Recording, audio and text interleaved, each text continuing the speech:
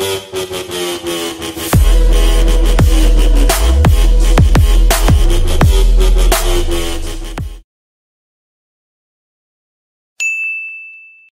everyone, this is Stunt to Collect here with another action figure review, and here is my second Hot Toys figure, which I'm really excited to open up. I honestly thought I canceled the order because I have like a car payment coming up, but I decided to keep it on because I think it would be a really cool figure and really like a last big purchase for me, unless if I were to somehow make some money off of like TikTok and YouTube and stuff at some point. But for right now, this is like the last big purchase for me, action figure wise at least, unless there's a really cool HasLab Marvel Legends that comes out. I might get the Batman though, I'm not sure. I might get the Batman Hot Toys, but we'll see. But yeah, this is the black and gold suit Spider-Man from Hot Toys. So let's go over to packaging first. So we get the Spider-Man No Way Home logo here. We get that nice picture of the black and gold suit here, and it says received with the new web shooters Racking. Oh, and oops, that's a different language. But yeah, you get that nice picture of the black and gold suit there with some magic behind it. And then you get that nice gold varnishing there. You get some magic sparkles going on, like Doctor Strange effects. And then you get like the circuit board effects. And then you get the Spider-Man black and gold suit varnished there. And you get this nice reflective black here, which is really cool. And a little bit more reflective stuff going on. And you get the gold going on there. Here is the side with that Doctor Strange magic there around the circle. And then the circle board effect there. Spider-Man black and gold suit here with the spider emblems. Here is the back with the circle board effect. And then you get all these warnings and stuff like that. Here's the other side with that same thing on the other side. And then here is the top with the Spider-Man black and gold suit there, and then 1/6 scale. And then here is the bottom with Spider-Man No Way Home there. And then if we take off the sleeve, that's what it looks like. It gives you a nice look of what the figure looks like when it's still in the box. And then here's the side with the white. Here's the back with a picture of the black and gold suit there with black and gold only. And then here's the other side with what's going on. And top and bottom are the same because it's a sleeve. But yeah. Next we'll crack this thing open. Alright, and here he is out of the box here. So I already kind of messed with it. If you guys want to come and see my first impressions for figures from now on, go ahead and check out my TikTok. I'm going to be starting to do the thing where I go live and then do first impressions, and then I'll do the reviews, so that way I have more of an understanding of what's going on. Magic webbing here, where you get the nice like generic look, but then you get these like little slots here for the these pieces here. And it's transparent plastic with the orange hint to it. So you got those. Show you how to put down. And then you also got this little tab piece here for when you put it into the gauntlet. And then you get this funnel web effect here, which we've seen with other Spider-Man Hot Toy figures before. One magical piece that goes on the webbing. You get another one, but smaller. Transparent plastic with the little swirlies around it. And then here you get this chest piece where it's magnetic here and it's web, but this was never shown in the movie. So flipping hands with all these like circuit pieces around it, nice gold. And you get the nice textured black areas here, which is nice. And you can get the wall crawling hands. Same deal going on there. And you see the web shooters actually there and the gold lining around it. And then you got this like mask holding hand, which is nice. Yeah, fisted hand. Other hand is a little different. It had, instead of the mask holding hand, it has this web holding hand for the one hand where you're gonna make it look like he's the one web where it's gonna make it seem like it's web slinging. And then you got these eyes here, so you get the completely closed eyes. Those right there, plastic and they're magnets. So that way you could slide them on and off. Closed off eyes, not completely closed. Same deal here. I don't know the difference, but they seem a little different. I just can't tell what it is. I think this one's more closed. You got the really wide eyes here. You get this gauntlet piece where you put it on his arm, and you get that little point, like peg hole right there to put in the web, the mystic web, to teleport the enemies in like you did in the movie. You get all these like sculpting here and this nice gold bronze look to it, which is nice. I wish they gave it a little bit more like a quick bronze wash over it, just to give it a little bit more detail, but the sculpting is amazing on this. Tom Holland head sculpt, if I can grab it. This is the same Tom Holland head sculpt that we've seen with the other Far From Home mask, but it's very detailed. You get the very sparkled eyes. You get the hair with different types of browns going on in there. Looks amazing. It's exactly like Tom Holland. Nailed it. Now you get this mask here where you do not want to put this over the Tom Holland. This is just for display. When you have that head on there and you want to make it look like he's holding on the mask. This is not meant for wearing. This is just like a decorative piece, but there's a lot of detail going on in it. You get the gold there. You got a lot of texturing there. A lot of circuitry going on with the different paints. You get like some of the gold, some grays going on in the fabric. You get the lenses here. You get, oh yeah, one more thing about the hands. So if you're going to do thwipping hands, you want to use these. So that way, if you wanted to make it look like he's shooting out the webs, so for these, there's like a piece where you want to pop out. They're usually a pain in the butt, and wherever I do it, it kind of scares me because I don't want to break the little peg pieces for it. But you got to kind of pry it open. I prefer not to do this a whole lot. I usually leave one hand with one on it, unless if I really want them both to have one or both not to have one on there. But you got to be very careful because these pieces can be pretty fragile and you don't want to break them. And then here's the web shooting one. And you just kind of want to plug that in there. I'm not going to do it, but yeah, you kind of got to line it up right like that. So just be mindful of that. Don't want to lose those pieces either. Otherwise it looks a little wonky. But yeah, just be careful about that if you get this figure. And then you get all these generic webs here that you get from all the other Hot Toys figures. So you get the web slinging one where you have him holding on the web with this hand. So yeah, there's that. And then you get the like two fairly long ones here that come out of his actual web shooting hands. And then you got the ones, and then you would attach the funnel piece to it. Where did I put the funnel?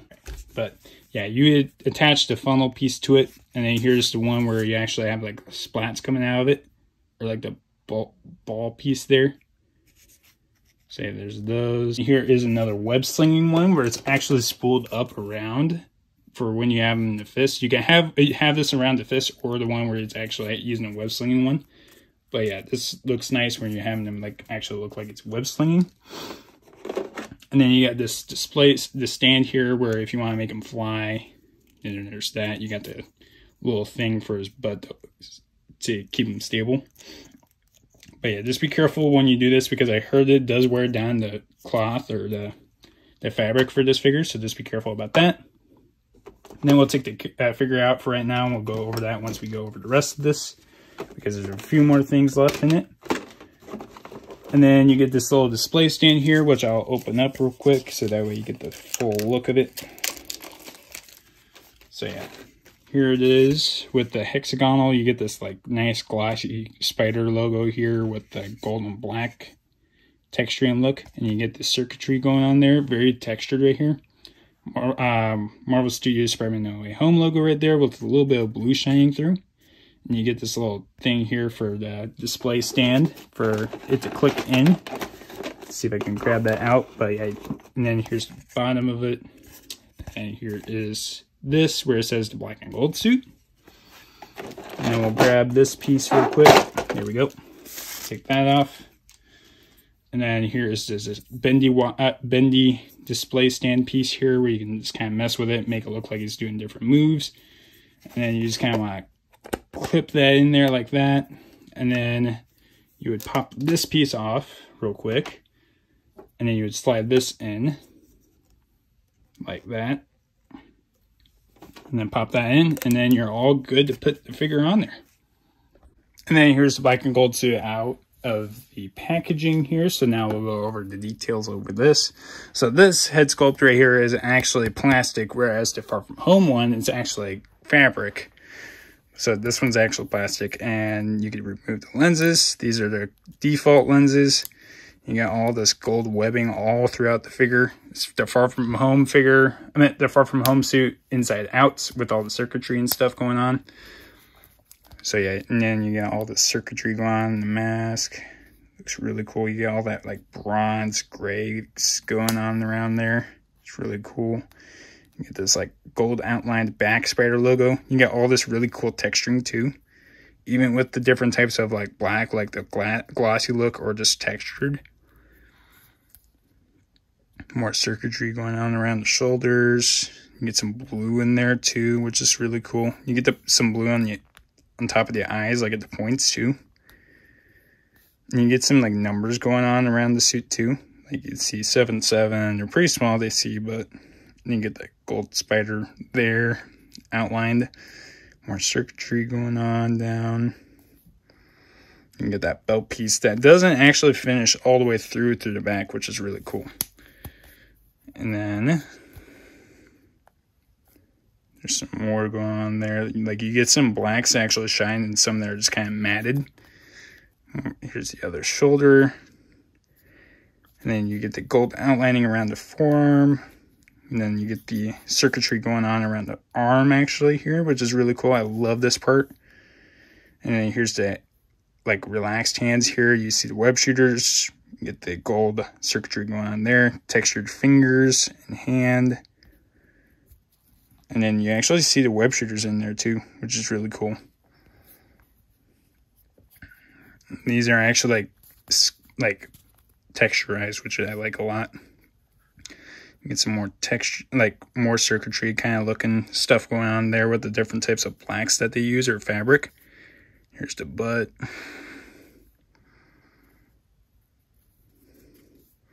And then we go down to the feet where they continue to use the black and gold webbing, which is really cool. And you get some more circuitry going on there. Some gold for that leather part of the suit that he has. This is really cool. And then you got the soles. You get that white stuff that's going on there for him. And then that's all we really got for the looks. So let's go over the articulation. So he has a double ball jointed head. So you can look down that far.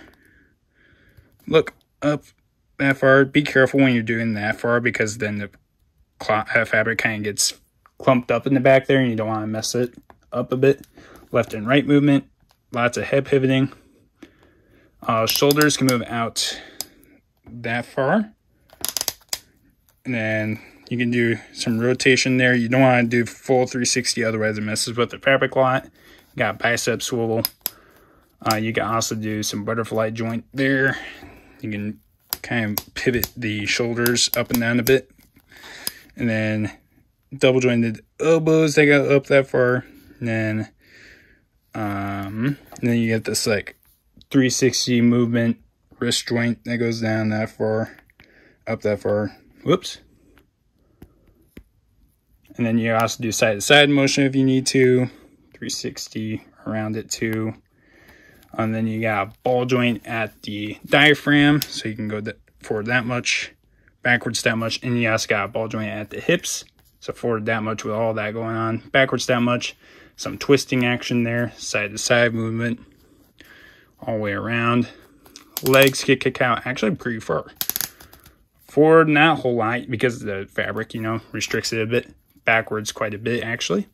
You get a bit of thigh cut there, double jointed knees, which goes pretty far back right there. And then ankle hinge down that far, up that far. Nice ankle pivot. You can actually twist it too if you want to. And you got these toe joints, which are nice. And then to get the gauntlet piece on, You just kind of want to remove that off, slide that in. It's going to be pretty tight, so just be mindful about that. So don't do it a whole lot if you're going to keep this on. And then I like to use the flipping hand for when you use it, because you probably want to use the magic webbing that he uses in the movie. So like that. So that's what it looks like with him wearing it. Looks really good. Fits well with the figure. And then we'll put the webbing on there, actually. If I can get him to stay still. Stood up. There we go. Easy. So then we would grab this. And then we would grab this here. This one would be closest because then you don't want the heaviest part out. And it kind of does just fit in there. You kind of just got to maneuver it a little bit. Like that. It stays still pretty good. And then you want to get the smaller piece here. Just like that. Fit that in. Boom. And then also this piece, this just goes on his chest and just magnetizes like this. It never did this in the movie. You still see the magnet there, but it's not that big of a deal. It still looks pretty cool though, not gonna lie. And then you would grab the figure here. I'm actually gonna take this off because I don't want to lose it. And then you would grab this, and this thing goes off to the side actually. You just kind of want to try to fit it in there. There he is with the web shooting magic going on there. That looks really cool. Now with this on, boom. So yeah, that looks really good. And then I'll show you with him on the display stand. So you can get him in the different poses here. I can show you. Give me 1 second. And here's him in one of the really cool poses that I could get him into. This one's really cool. I like this a lot. So yeah, that's all I really got. And didn't show really everything that I could do with it. But if you want to see more of this figure, like me posing it around or playing with it a bit, just check out my TikTok. But I love this figure. It's awesome. I really wish I had more money to get more Hot Toy figures.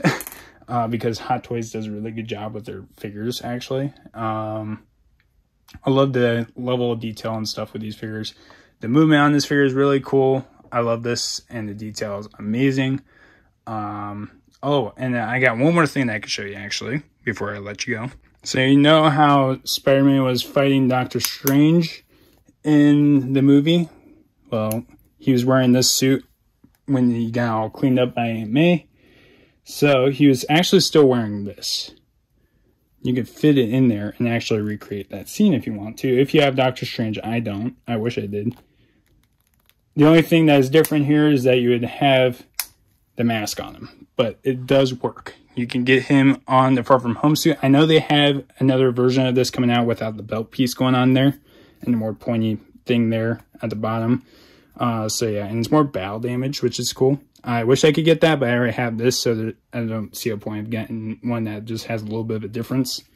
I want to get the integrated suit, though, really badly. But yeah, like I said, this is a really cool figure. I really love playing with this guy. I like playing with these figures a lot, the Hot Toys ones, actually.